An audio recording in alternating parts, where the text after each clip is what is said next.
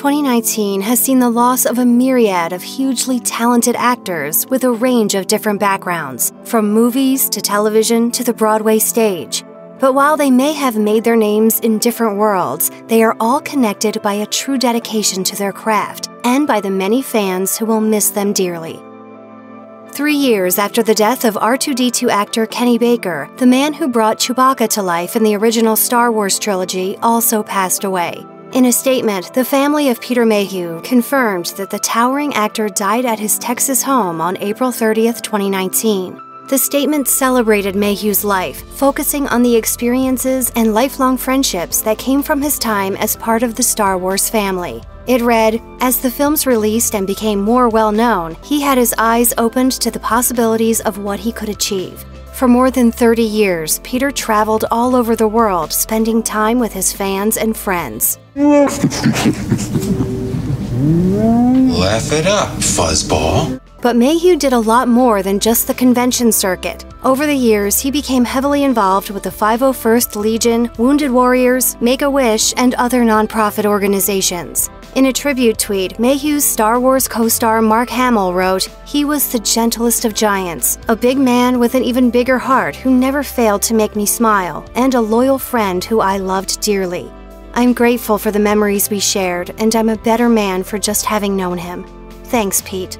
Against all odds, the previously wheelchair-bound Mayhew returned to play Chewbacca in 2015's The Force Awakens, his final on-screen appearance as the iconic Wookiee. He is survived by his wife, Angie Mayhew, and their 3 children.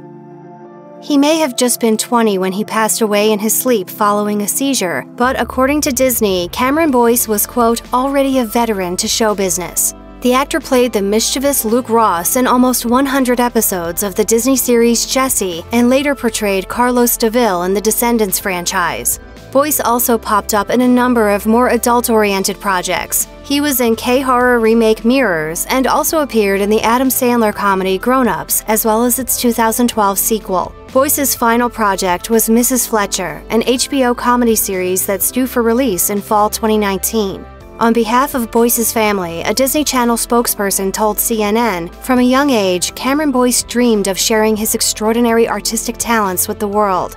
He was an incredibly talented performer, a remarkably caring and thoughtful person, and above all else, he was a loving and dedicated son, brother, grandson, and friend. We offer our deepest condolences to his family, castmates, and colleagues, and join his many millions of fans in grieving his untimely passing. He will be dearly missed." Those who knew Boyce professionally took to social media to share their shock and grief. Adam Sandler wrote, "Too young, too sweet, too funny. Just the nicest, most talented, and most decent kid around. Loved that kid." Though he played founding MIB member Zed in 1997's Men in Black and dozens of other roles, Rip Torn will always be remembered as Artie from The Larry Sanders Show. After Torn's passing in July 2019, Variety wrote, "The Emmy-winning performance was perhaps the best representation of Torn's unusual blend of toughness and tender sentimentality, a turn that was as often profane as it was unexpectedly moving." Torn was nominated for an Emmy for every single season in which he appeared on The Larry Sanders Show, and he got another nod in 2008 after a memorable guest appearance on 30 Rock, playing Jack Donaghy's high-flying boss, Don Geiss.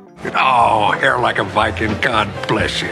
His work on the big screen was lauded too, with the multi-talented Torn nominated for an Oscar in the Best Supporting Actor category after portraying Mary Steenburgen's shotgun-happy father in 1984's Cross Creek. According to his publicist, the Texas-born actor passed away peacefully at his home in Connecticut. He was 88.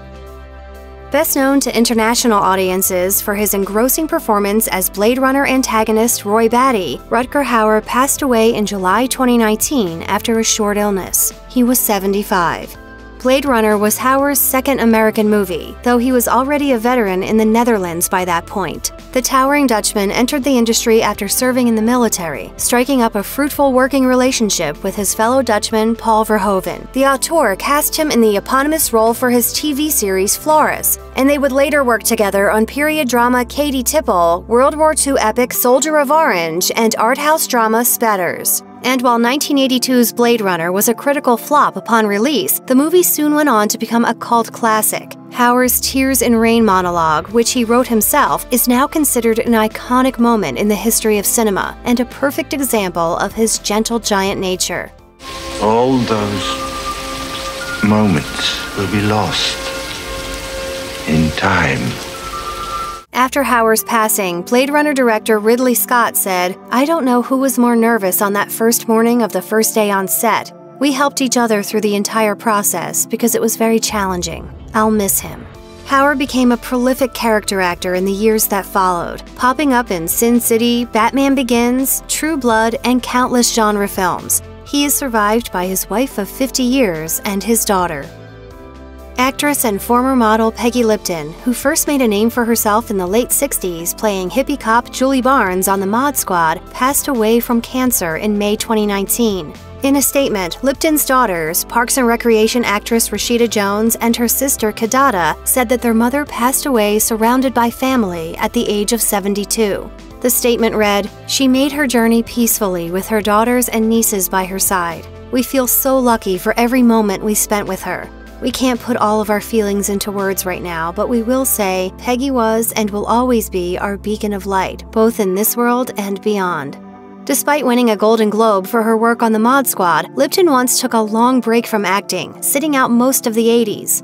She appeared back on the scene in 1990, however, when she appeared as Norma Jennings in David Lynch's surreal TV series Twin Peaks. Speaking to the Georgian Journal in 2017, the year she reprised the role on the show's critically acclaimed comeback, Lipton recalled her first meeting with Lynch. She said, "I arrived, and he and Mark Frost, his co-writer and producer, sat at a large table with nothing on it but my photo. I shot the pilot, and the feeling inside me was pure excitement. I loved being Norma."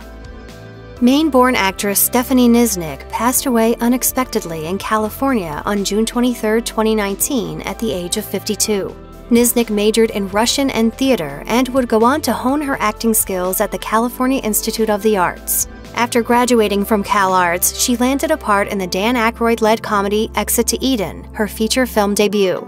Niznik became a TV regular in the years that followed, and is perhaps best known for her time on the WB show Everwood, in which she portrayed caring next-door neighbor Nina Feeney. In a joint statement after her passing, Everwood's creators said, "She continued that role off-screen by being an incredible friend, a nurturing mother figure to our youngest cast members, and an artist who brought warmth, compassion, and humor to every episode and our set.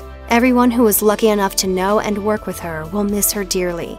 Niznik was also well known to Star Trek fans. She played Trill Starfleet Ensign Cal Parham in the 1998 feature film Star Trek Insurrection. She also later popped up in the Star Trek Enterprise TV series, appearing as a humanoid wraith in the Season 1 episode Rogue Planet. Famed New York socialite and two-time Oscar nominee Sylvia Miles passed away in June 2019. She was 94. Speaking to Page 6, actress Geraldine Smith revealed that Miles had recently moved out of a care home. Smith, a longtime friend of Miles, said, "She didn't want to die there. We went out for a big lunch to celebrate her coming home. She was very excited and telling us to order whatever we wanted. Order drinks, order desserts. We had a wonderful time." Miles was well known for being the life of the party and was frequently spotted at swanky social events with fellow New York resident Andy Warhol. Speaking to People in 1976, Miles revealed that she was always on the guest list for the top shindigs because she knew how to have a good time. She explained, "I get invited because I'm fun. I have a good sense of humor. I look good. I'm not bad to have at a party." One of her most notable films, 1972's Heat, was produced by Warhol, but Miles will no doubt be best remembered for her sassy turns in 1969's Midnight Cowboy and 1975's Farewell My Lovely. Amazingly, she was nominated in the Best Supporting Actress category for both movies, despite only being on screen for a combined total of 11 minutes. Manhattan-born railroad heiress Gloria Vanderbilt passed away at her New York home in June 2019, having recently been diagnosed with an advanced form of stomach cancer. She was 95. Vanderbilt began her acting career in 1957, but she was already well known by the time she made her debut. She was just 10 years old when she became the subject of a high-profile court battle between her widowed mother, Gloria Morgan Vanderbilt, and her paternal aunt, Gertrude Vanderbilt Whitney, both of whom sought custody of her and control over her trust fund. After that, Vanderbilt set out to prove she was more than the poor little rich girl portrayed by the newspaper headlines. She landed roles on several Golden Era anthology shows during the late 50s and early 60s, quickly establishing herself as an actress. She also appeared in Adventures in Paradise, an exotic ABC show about a Korean War vet living in the Pacific, and The Love Boat, a cruise ship set comedy that ran from 1977 to 1987.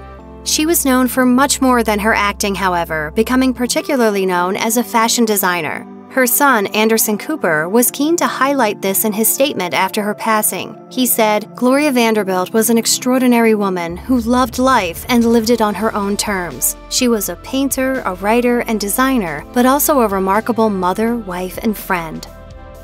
Canadian actress Stefanie Sherk, wife of Oscar nominee Demian Bichir, passed away peacefully in April 2019. The actor confirmed his wife's death in a heartbreaking Instagram post, calling it the saddest and toughest time of his life. He wrote, "We don't know how much time it will take for us to overcome this pain. Stefanie's beautiful, angelical, and talented presence will be immensely missed." The cause of death was soon confirmed as suicide. After the Los Angeles County Medical Examiner coroner made the information public, Bichir went into more detail about the invisible affliction that Sherk had been dealing with. In a second Instagram post that has since been deleted, he wrote, "It was our hope that we would have some time to heal and grieve before we could talk about this issue that affects way too many people around the globe. Depression has taken the lives of so many beautiful, wonderful, talented people such as my beloved wife, Stefanie." Sadly, these aren't the only actors who have left us in 2019. Here are some of the other stars who enhanced our lives before leaving us all too soon. Russi Taylor, Carmine Caridi, Genevieve Waite, Barbara Perry. If you or anyone you know is having suicidal thoughts, please call the National Suicide Prevention Lifeline at 1-800-273-TALK 8255.